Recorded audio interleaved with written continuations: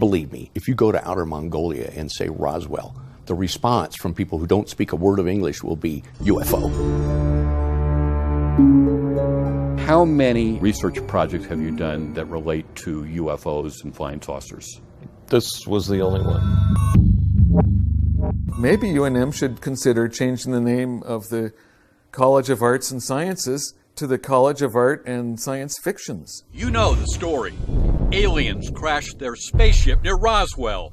The government secretly recovers the debris and a handful of dead ETs. Then the whole thing is covered up. It's either the most important event in human history or one whopper of a tall tale. We have come to visit you in peace. Did it happen? Sorry, Roswell, but there's no scientific proof a flying saucer ever plowed into the New Mexico prairie. There's no GPS, photos, recordings, debris, or little green men for that matter. Zilch. Nothing. Nada. It's going to take more than the faded memories of a few old-timers to turn skeptics into believers. What the UFO community badly needs is scientific evidence, and that's where the University of New Mexico enters the picture. Dick Chapman is director of UNM's Office of Contract Archaeology. We engaged in a highly credible standard archaeological investigation of a piece of landscape that has been warranted to be the location of a flying saucer event. Yep, you heard it right.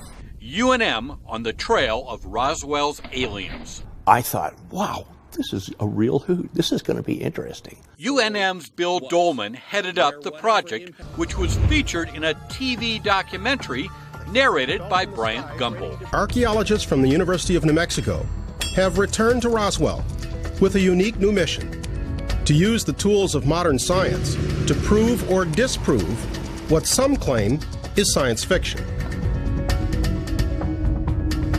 We are digging holes in the ground to look for physical evidence of an extraterrestrial vessel impact. Armed with shovels, trowels, and backhoes, UNM dug up a 9-acre piece of prairie northwest of Roswell. The summed evidence from the hearsay level knowledge that really points to this spot as being a recognized potential crash site. So of a UFO. Based on that, of a UFO. UNM's excavation was funded entirely by the Sci-Fi Channel. TV executives paid UNM thousands of dollars to put the alien crash site under a microscope. We did not go out there looking to prove the existence of a UFO crash at that location in 1947.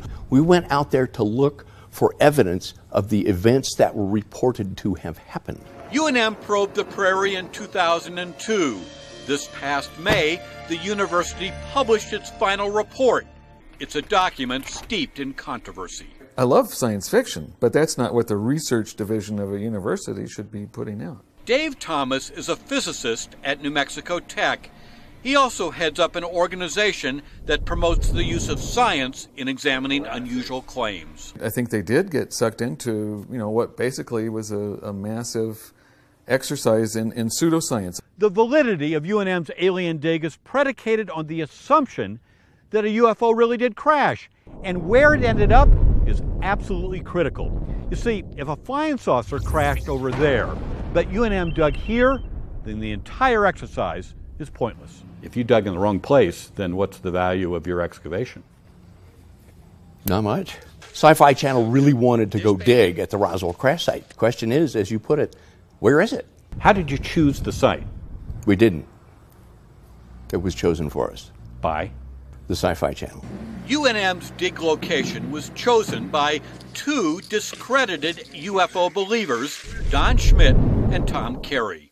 Carey and Schmidt acted as technical advisors to the Sci-Fi Channel. Today they'll take to the air in search of the final resting place of the ill-fated spacecraft. Well, if you were going to undertake an expensive scientific project, would you rely on Don Schmidt for where to dig? I sure wouldn't, no. So how did Schmidt and Carey know that a UFO crashed right here? Well, they didn't, and neither did UNM. The digging was science. The choosing of the location was not. UNM's research even caught the attention of the governor.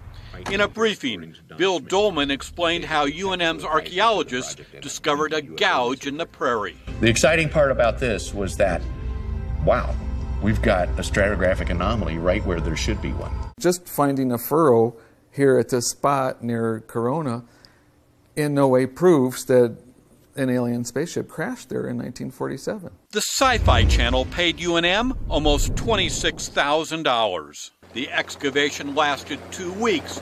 Bags of dirt and artifacts were recovered for laboratory analysis.